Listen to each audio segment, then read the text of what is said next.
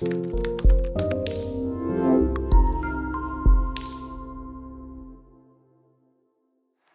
this is Highbridge Caravans Devon branch, and on this very mild May day we're doing a quick walk around video on this freshly arrived 2019 Autotrail Imala 734. So Autotrail, one of Britain's biggest, oldest motor caravan manufacturers, specialise in luxury coach builds. Imala is their mid-range offering, but it's got all the hallmarks of a top-of-the-range van, but at a slightly more realistic price point. So the 734 is quite a rare layout. It's got low fixed rear single beds, which is not something you see from a lot of manufacturers, but it sells very well. So you get a decent night's sleep and you can both get up without disturbing your partner. So let's have a little look at the window sheet on this one. So it's a 2019 Autotrail Imala 734. This one is particularly unusual because it's been specced up with the optional travelling seats and overcab bed. So it's a 4/5 berth with 4 seat belts, this one. We put it down as a gross vehicle weight of 3.5. I think it might be plated at 3,650, this one, but they are available at 3.5, and we should be able to downplate it if you haven't got a C1 in your driving licence, subject to how much it weighs. So we'll leave that one open. So she's based on the Fiat Cato 2.3 turbo diesel, 6-speed manual. Done 4,000 miles this one. It's 7.25 metres long, 2.35 wide, and because it's got the overcab bed option, it's 3.03 high, although I believe they are actually the same body shell whether you go for the overcab bed option or not. So looking resplendent in its iron grey cab with real smart graphics. Lovely condition, this one, so very rare. Overcab bed and seat belts, don't see that in many Imalas. That was a special order factory build option that you don't tend to see. It's got the wind out awning, Fiamma awning, factory fitted on the outside. Still got its original Autotrail umbrella in the door there. You got a fly screen door, double glazed windows all the way around. There's some under bed storage access there for your chairs and table and whatnot.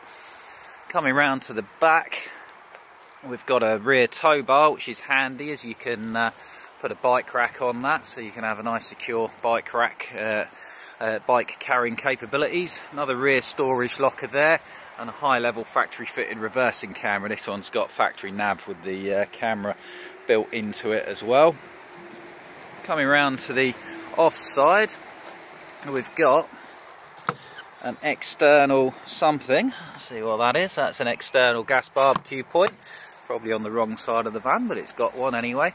Gas locker there for twin gas bottles. You'll get 2 6s in there. It's got a gas load filler in it. I dare say that might have been left with it, but that's locked up, so there could be some expensive refillable gas bottles in there, which is handy, so you can fill them up at an LPG filling point. Gentleman who had this changed to a van with a gas tank, so he may well have left that system on. I can also see on the roof there a grommet up there, which makes me think, yeah, it's got factory solar panel on the roof as well there, or a solar panel, may not have been factory fitted. Mains hookup, leisure battery, and vents for your 3-way fridge freezer there.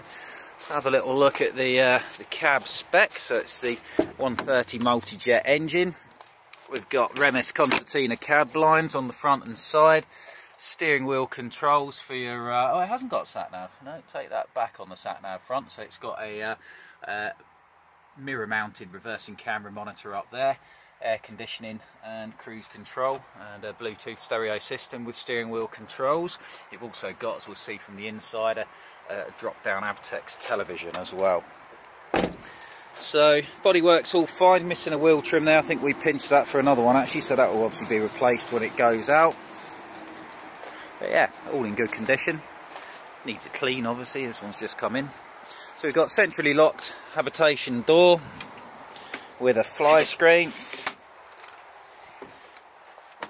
and then you come into a half dinette lounge. So these normally have twin sofas, which are nice, but you can't carry any passengers on them, so this one's got the cost upgrade seatbelt option, and then the large overcab bed as well with a nice skylight above it, so that will just slide out to there to make a double bed.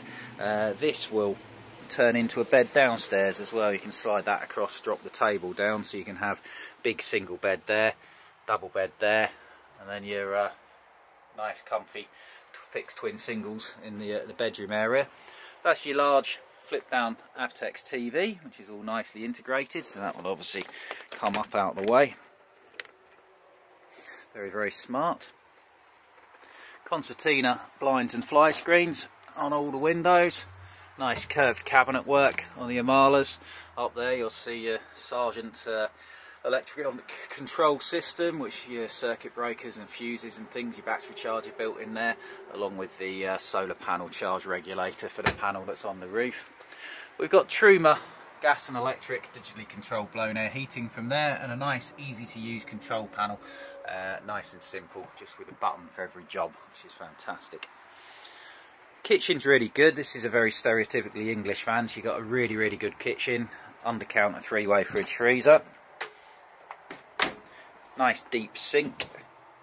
I like these bank of power sockets there that can just be pushed down out the way, and then we've got a proper oven with a separate grill, 3 gas burners and 1 handy mains electric one for when you're on mains hookup, as well as a microwave up top there. You've got an opening window and a 2-way fan which will suck in air for a bit of airflow, and it will also extract for when you're cooking as well. Plenty of cupboard space in the kitchen, really, really good. And then you go through to your bedroom. You've got a concertina screen to shut off the bedroom, and 2 really nice comfortable single beds, which by the look of it I think you can lift the backrest up on them. Let's have a look. Oh, it's split. Maybe you can't. No, you can't lift the backrest up, but it's split for access to your storage. You can see some of your externally accessed storage underneath of there. That'll be similar on the other side. In fact, this one's all empty, so you've got really, really good storage down that side. And then a massive wardrobe in the middle there. Now, I believe on these you can turn it into a double bed, can you? So, I don't know if those will drop in here or quite what that's about.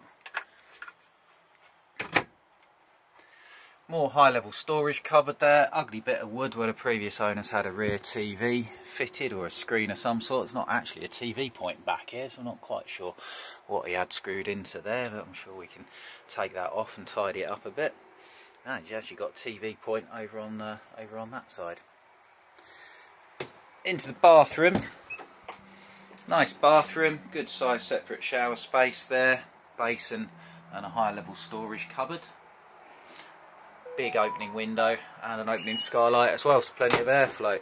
So this is our 4,000 mile 2019 Autotrail Imala 734. It's only on 4,000 miles. It'll clean up pretty much as new.